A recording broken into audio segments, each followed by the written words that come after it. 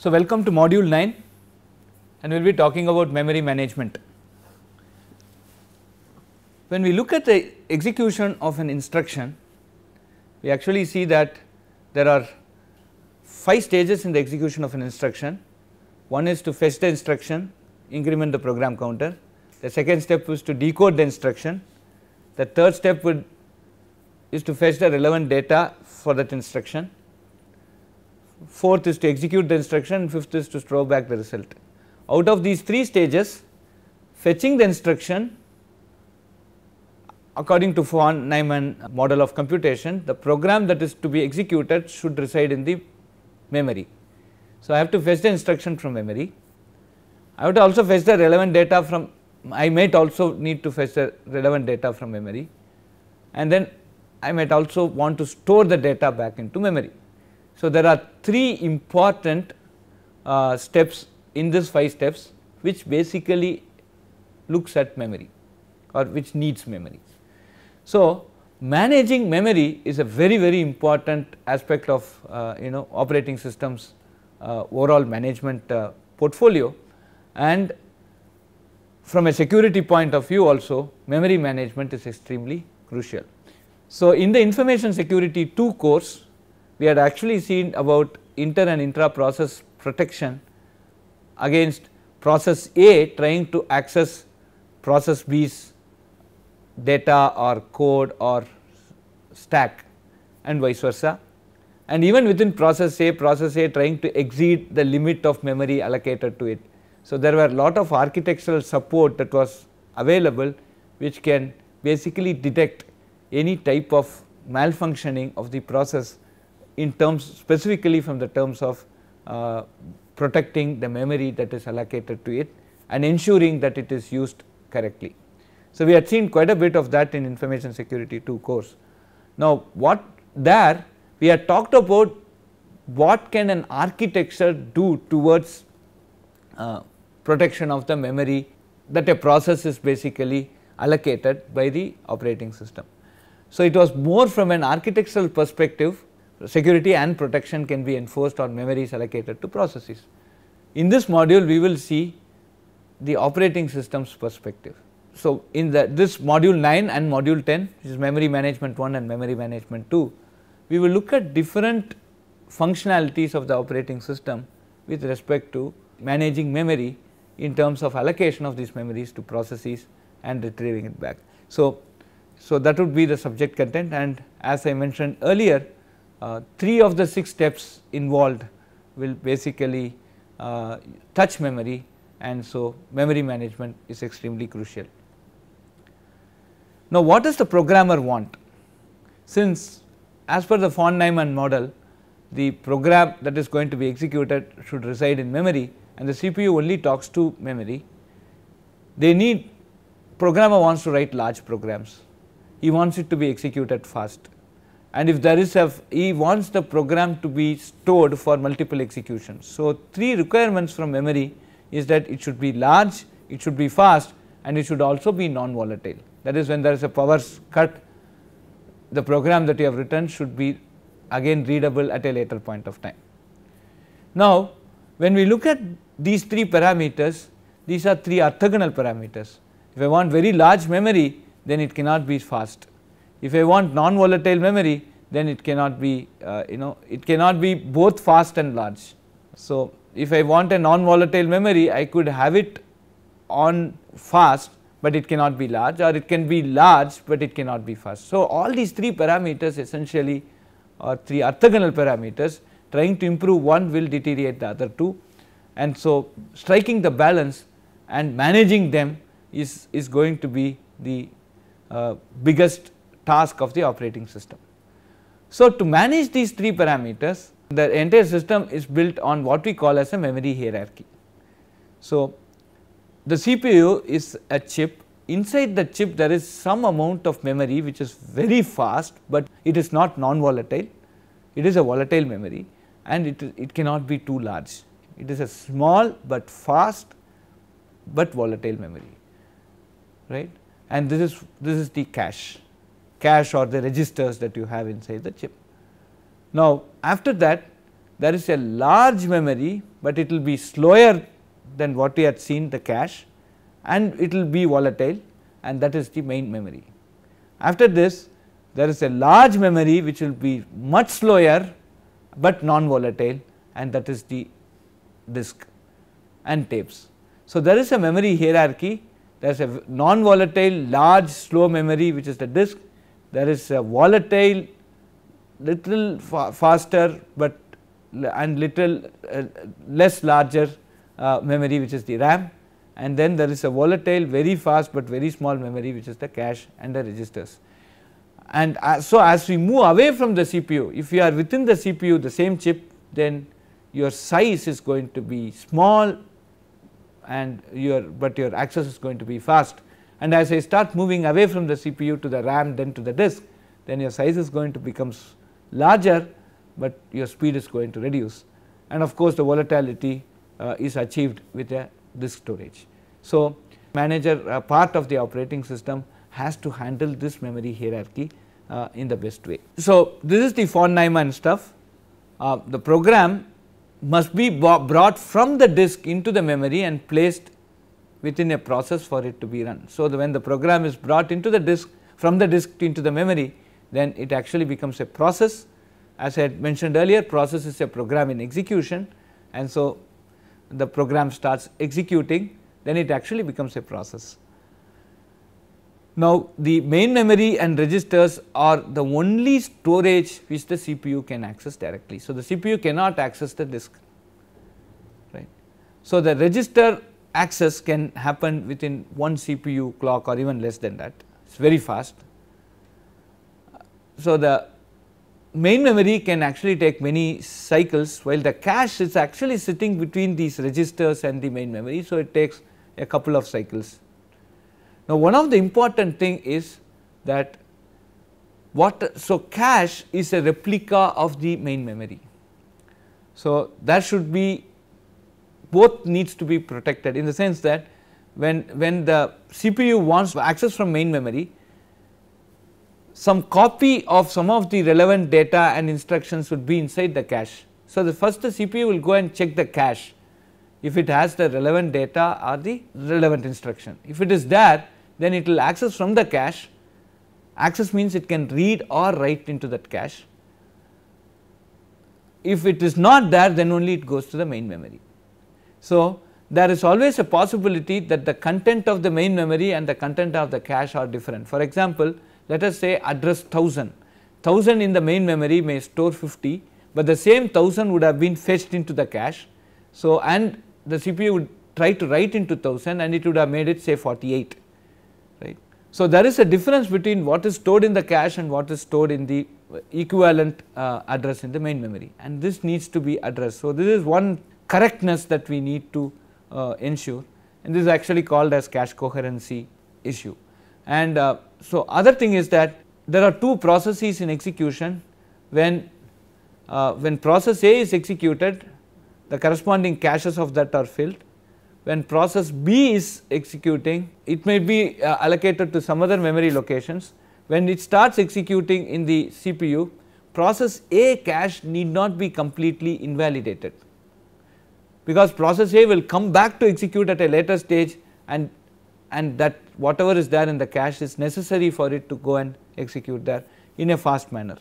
So, when process B is executing, process A's addresses would have been cached, the content would have been cached, and so process B should not be in a position to access those cache entries. So, these are all some of the issues that we need to keep in mind when we want to ensure protection between two processes, and that is also very important from an information security point of view. So, these are some of the background things. So, I assume that all of you know what a cache is, what a main memory is, and how cache works. These are all very basic things. Now, from that as a background, I am posing certain problems in the area of information security. The other important aspect, so when a process into existence, the operating system gives it some memory. So, the process needs some memory for storing its instructions, storing its data, and also the stack. So, at least three chunks of memory are given by the operating system to a process that comes into execution. Now, when the process completes its execution, now the operating system has to reclaim this. So, essentially it should reclaim the data and stack and the memory allocated, so that it could be reused for some other process, and this is also very important aspect of memory management. And when I reclaim and allocate it to some other process, some data that is written by the old process should not be seen by the new process. So, should we go and completely null it? If every memory that is released, if it is going to be nulled and then given to some, then there can be some issues in the sense that there can be performance issues. And so, these are all some of the decisions the operating system needs to take from an information security perspective. So, there is a process executing, it releases the memory. Now, this memory is allocated to process B. Now, should I nullify this or just keep it off? So, these are some of the, if I nullify, then there are some performance issues. If I do not nullify, then there are some security issues. So, these are some of the balances that we need to strike. So, this is also some very important aspect of information security from the memory management perspective of operating systems. Now, this is how things work in a multi-programmed system. What is a multi-programmed system? More than one process are ready to execute at any point of time. Then, for example, a mail server. So, there are many people who have logged in, many processes will be in execution. Suppose I say there is only one CPU, some amount of CPU time will be given by the operating system for user 1, each process will be pulled out and then user 2 will be given, then user 3, then user 4. This is basically scheduling, round robin scheduling essentially happens. So, there will be different programs that are basically trying to get executed at the same point of time, and for each of these programs there will be some memory that is allocated. Right. The way operating system allocates this memory, there are multiple ways. So, one of the thing is this fixed memory partitions.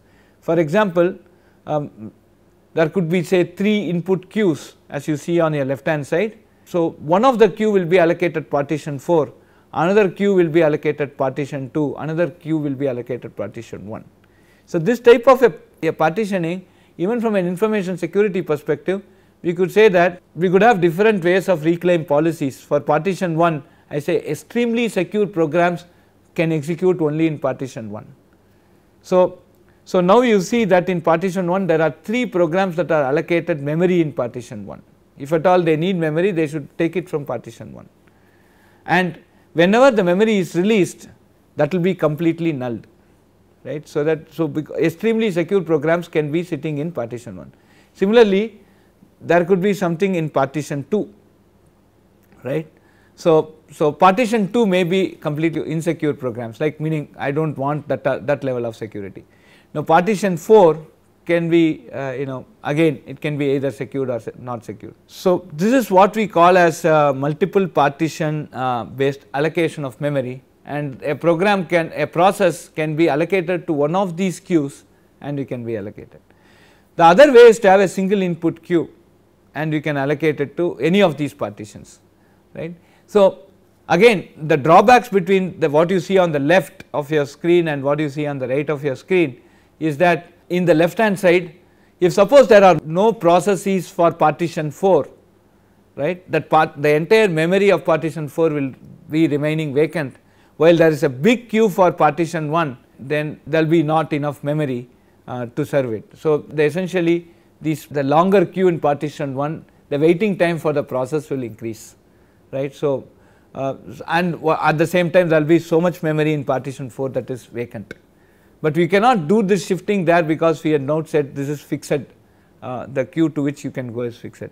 On the right hand side you see all the partitions are available for all the processes except some part which will be occupied by the operating system, as you see on the bottommost part of the memory. Now, that type of memory wastage will not happen. So, every memory will be used, but at the same time I could not have different reclaim policy or scheduling policies for the different partitions in the memory. So, these two are two different concepts. So, even in modern systems where we are trying to enforce security, there we could designate different modules of the memory as one as very trusted memory or process can only trusted process can access those memory, and we can say an untrusted memory. We can create, now we call it as partition, we can also call it as zones. So, I could have different memory zones. One zone is extremely protected, only certain process can do, and the other zone can be extremely free to use. In the information security 2 course, we had actually seen a memory can be allocated to one of the 4 privilege levels. So, I could have privilege 0, which is extremely trusted, then privilege 1, privilege 2, privilege 3, and so I could have different privilege levels, and I can also ensure that a privilege 3 process cannot touch privilege 0, etc. So, we had used segmentation and or paging to basically achieve this in the context of the x86 architecture. This was demonstrated through labs in the information security 2 course. So, once we do this type of allocation, so there are different things that are very important here. The 3 important things are, one is swapping, another is fragmentation, another is compaction. So, what is swapping? So, let us go back to the previous slide. So, let us take partition 1 here. I have 3 processes that are pending here. Now, let us say each process needs say one needs 50k, another needs 75k, right. 50k is allotted. Now, when 75k wants to execute, there will not be enough memory because there is only totally 100k here. So, what we need to do is, when the 75k process has to execute, this 50k has to be moved into a swap space. So, that is what we call it as swapping. So, swapping is very important, right. Allocation first, which process goes to which partition is one allocation. After doing this allocation, I may have to swap because there may not be enough memory available to execute. So, I can't say that process 2 will wait till process 1 should complete, then only process 2 can come in.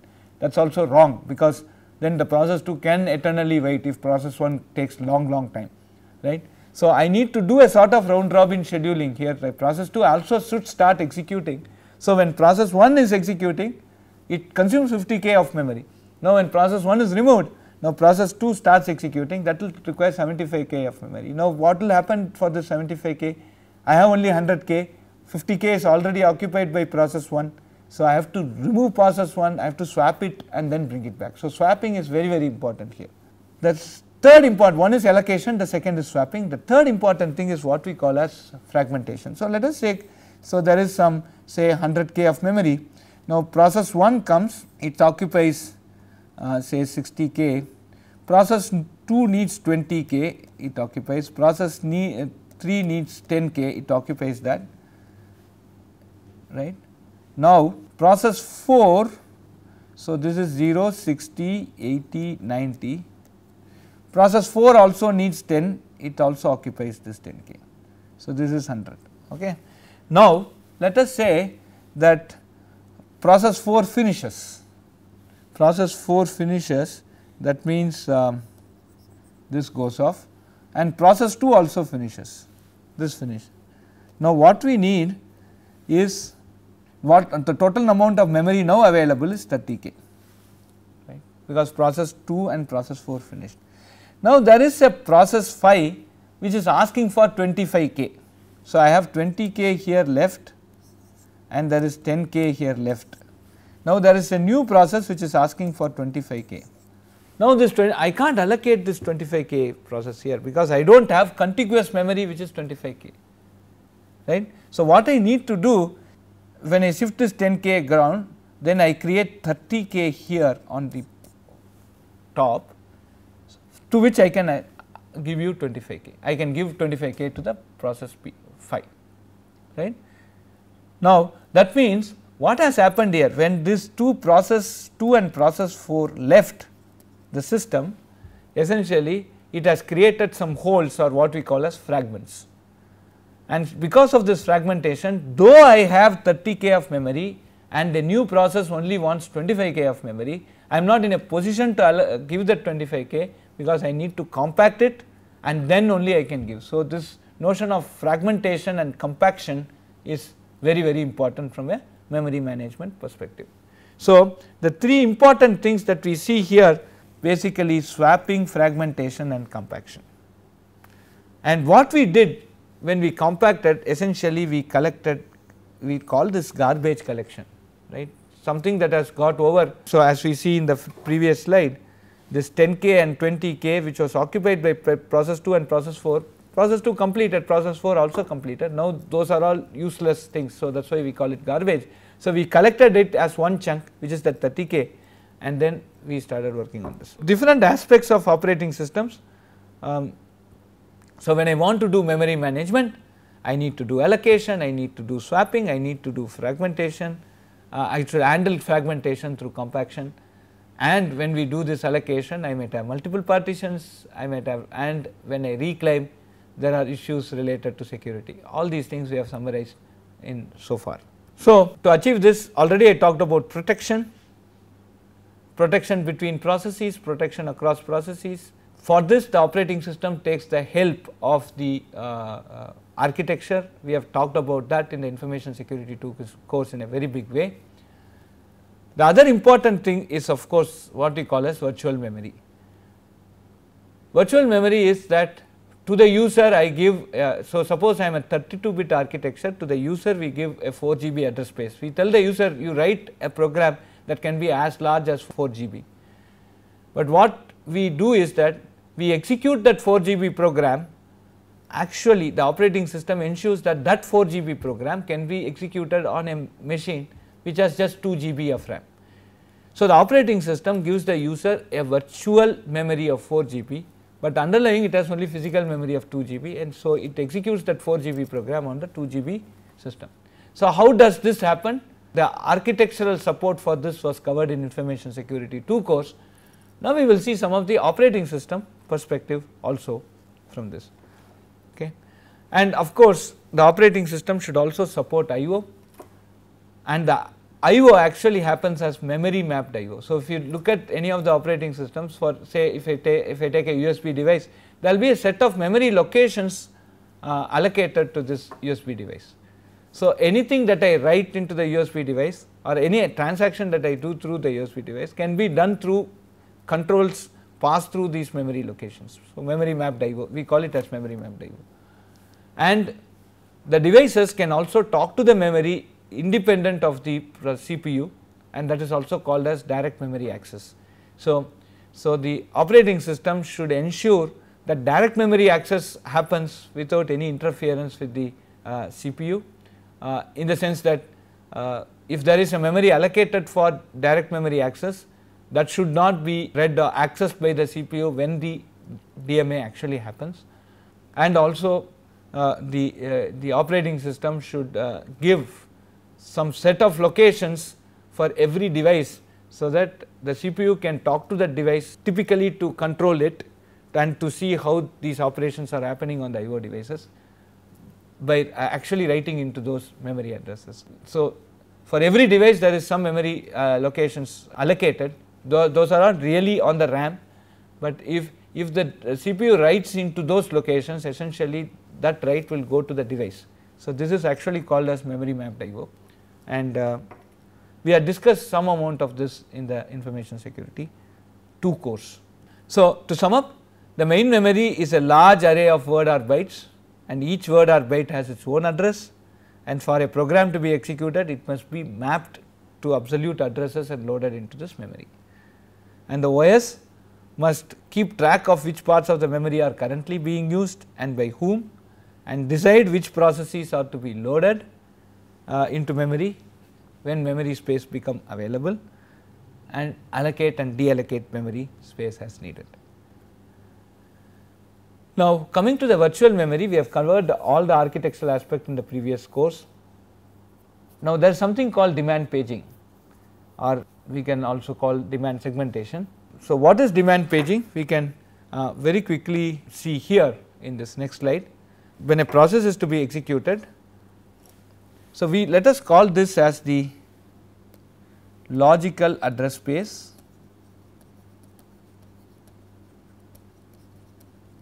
and this is the physical address space. Now the pages are basically stored in the hard disk.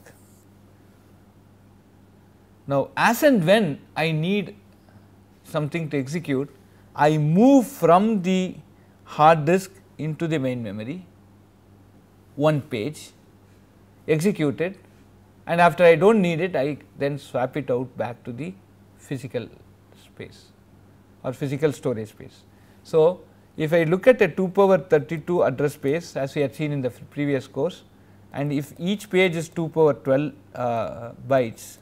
So, I have 2 power 20 pages, all the 2 power 20 pages, if at all they are going to be there, will be stored on the disk, and as and when I require a page for execution, I will fetch it from the disk into the main memory, execute, and after I do not need it, I then swap out into the main memory, into the disk. So, this is what we call as demand paging, on demand. Whenever I need something, I bring it from the disk, execute, and basically transfer it back into the disk. So, this is called demand paging. So, the main issue here is that if the OS reads the desired pages into the memory and restarts the process as though the page had always been in memory. So, that is the most important thing. So, every time when a process is executing, whatever it needs to execute, the next instruction to be executed, the data needed by the next instruction should always be in the memory. So, as by von Neumann model, my memory will have the necessary data and instruction for execution. Once that is over or some other process wants to occupy memory, we swap these pages back into the hard disk, and again when this process comes back into execution, we bring it back from the main memory. So, that from the process perspective, it is something that it actually occupied this memory, it went back to disk and came back, but it should restart from exactly where it left, and that context is basically saved here. So, this is basically what we call as demand paging. So, what happens, how does demand paging essentially works? So, let me say that, so we will just give you a very simple example here. So, let me say that a particular program has say 5 pages, this is the logical address space, but say we are only allocated say 2 pages in the main memory for it to execute. So, let me call it as 2 page frames in main memory. As I had explained, a photo sits inside a photo frame, similarly a page will sit into a page frame.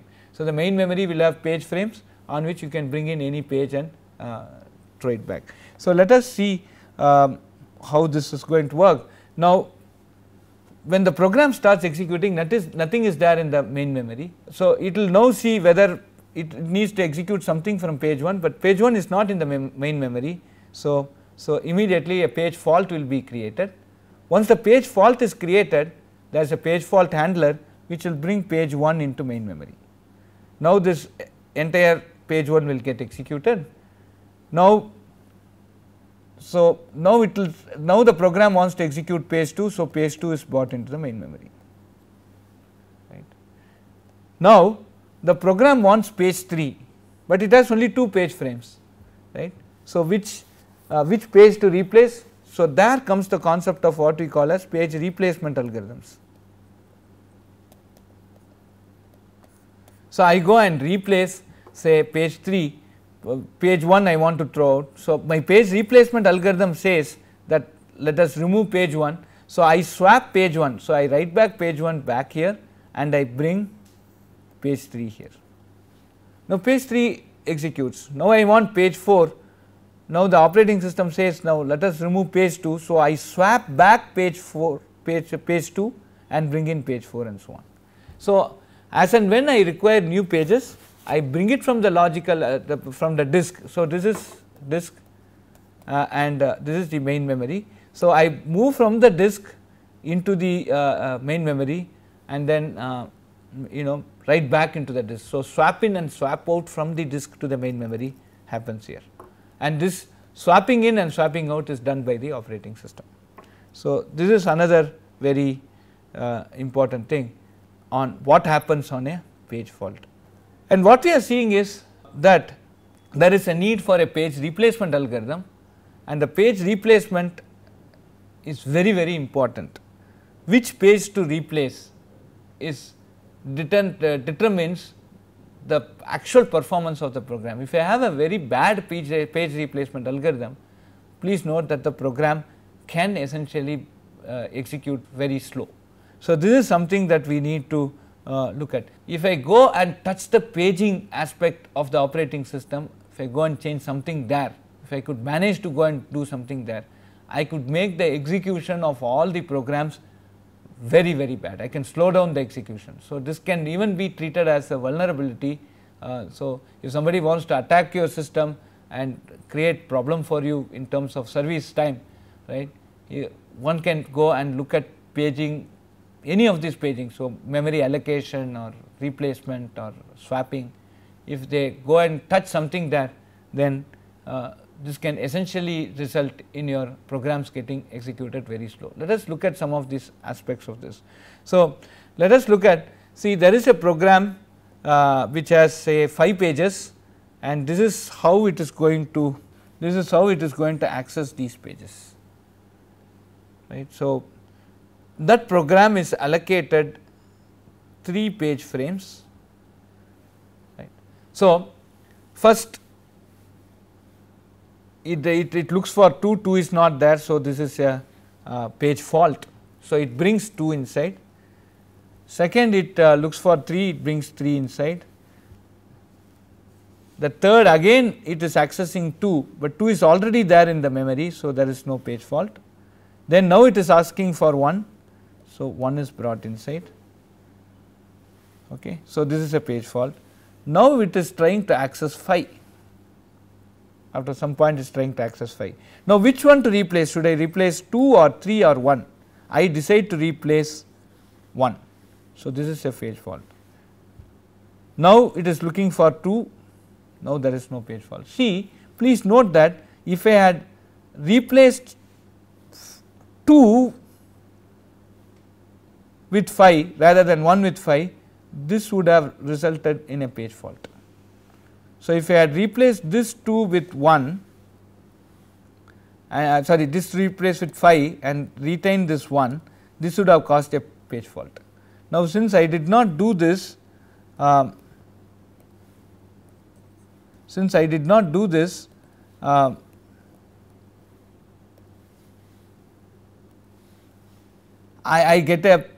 not get a page fault here. Now, 4 comes in. So, which to replace? I am replacing it with 2. I am replacing 2. So, this is a page fault. Now, 5 comes in.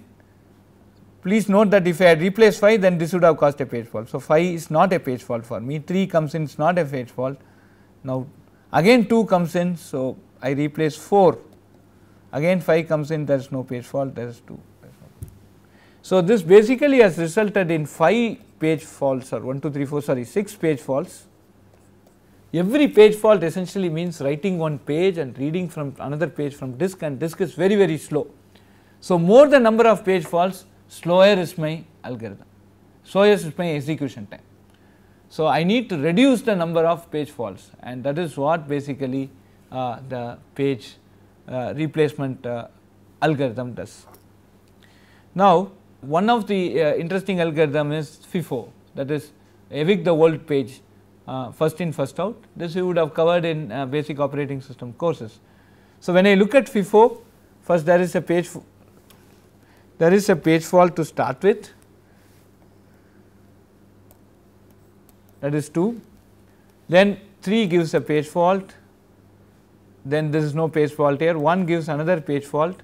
Now, 5 comes in. Since 2 is the oldest page, 2 gets replaced by 5, and that is a page fault again. Now, again 2 comes in.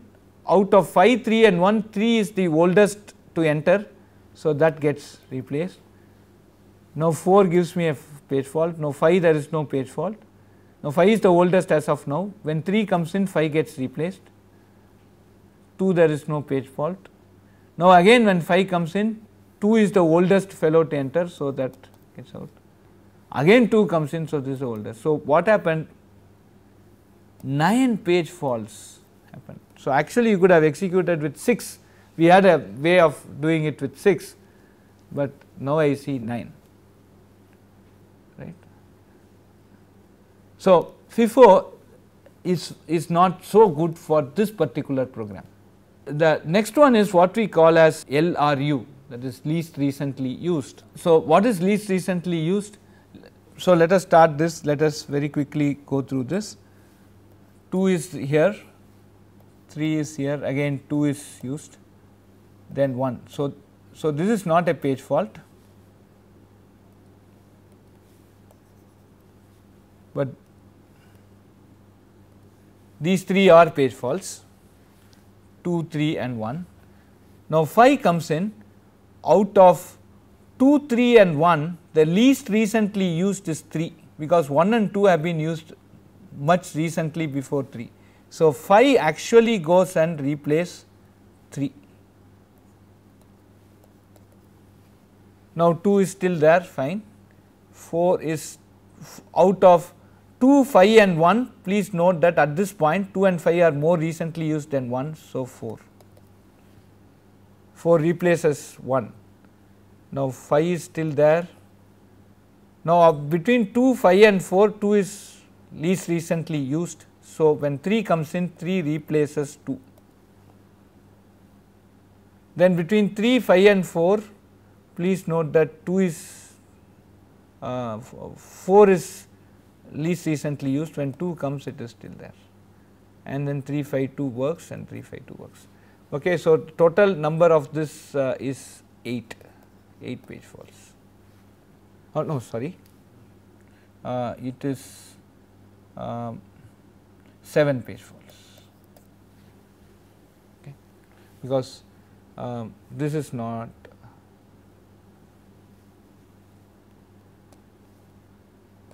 So this is not a page fault. So totally 7 page faults happen here. Okay, so this is least recently used. But then when I want to implement least recently used, please note that we need to have information about this usage. I need to consistently mention. So when I say, so 5 needs to occupy, which one to replace between 2, 3 and 1, I should know that 3 has been least recently used. So I need to maintain some information about the history of usage, and that makes this LRU implementation much complex. That is why we say it is infeasible to do this at pipeline speed, right, at very fast speed. So out of the 3 algorithms we have seen so far, the first one took 6, second one took 9, third one took 7. So 6 is the best, but please note that we do not have an algorithm for 6, we just did some optimal, 6 is optimal here, we can prove that, but we just took an arbitrary decision to replace something here, but it gave us 6. We did not tell you what the algorithm here is. Actually we do not have an algorithm which can give 6, like FIFO and LRU gives you that 9 and 7. Okay. Now one very important thing about cache replacement is the Belady's anomaly. So how can I reduce the number of page faults? Now it is 6, how can I reduce it? If I increase the number of page frames, that is one intuitively that looks appealing. If I increase the number of page frames per a process, then the page fault, I give more memory, that means page fault will reduce, but that is not the case. There is a Belady's anomaly algorithm which you learn in basic operating system course, which basically tells you that as I keep increasing the page frame, my number of page fault can also increase rather than decreasing. So I suggest that you look into basic operating systems course lectures or books to understand what is Belady's anomaly. Okay, so with this we end the module 9, which is memory management 1, and what the takeaway from this module is that memory management is crucial, and if we go and look at some of the memory allocation, page allocation algorithms, and if we could have an access into the swapping mechanism as a hacker, if I go and look at the hacking the swapping mechanism or allocation policies, and if I can go and do something there, then we can really go and bring the system down.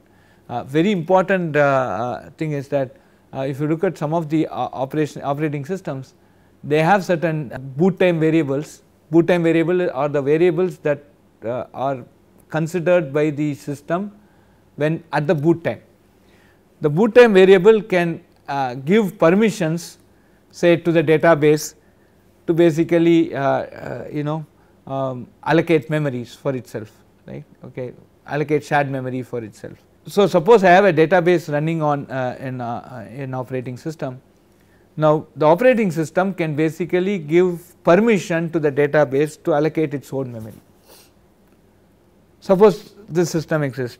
So what would happen is that you boot a system at some point of time and the system is actually running, then and it is maintained by an employee of a company, and suddenly the company decides to throw him off.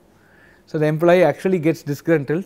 So what he needs to do is to go to that variable before just he is quitting. He knows that tomorrow they are going to send him off, today he may have access. He can go and make that boot time variable, say let us say that the boot time variable was 1. So that BV is 1 means database can take memory. So and this is decided at boot time. After that if you change this to 0, nothing will happen. So the disgruntled employee can make this 0 on the day he is quitting and move off. No, you are not going to shut down the server say for next 5 or 6 months, somewhere you go and do recheck. At that point you go and reboot the server. On the day when you reboot, this BV will be 0. So what would happen is, now the database cannot actually do its own memory allocation. So the database performance will come down. There is no way by which you will know that, because and then after it actually you can take lot of time to find out that this boot variable is the reason for that. You may now start going to the database vendor and he can tell you, okay, we need buy more licenses, buy more core, then they will make more business, hardware will fellow will tell you more hardware, database will sell you more license. So they will actually drain more money, and then finally you will realize that this boot variable has become 0. Now it would be rather 7 to 8 months before which it has been actually made to 0, but you will only detect it 8 months later. So these are some very interesting security vulnerabilities that you need to be aware of. So when the operating system is booted, if there is a control even to an admin to go and handle the swap or go and change the swap policies, etc., then it can basically lead to lot of vulnerabilities. So that is one very important thing that we need to learn from the memory management point of view. We will continue on this in the memory management 2 module. Thank you.